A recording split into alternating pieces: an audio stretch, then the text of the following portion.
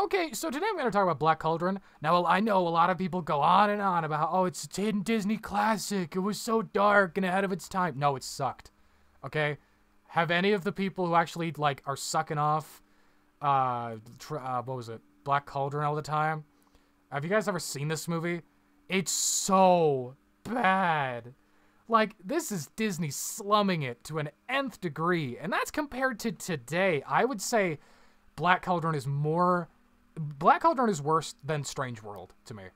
And again, Strange World is just mid in my talking points, but Black Cauldron is horrible.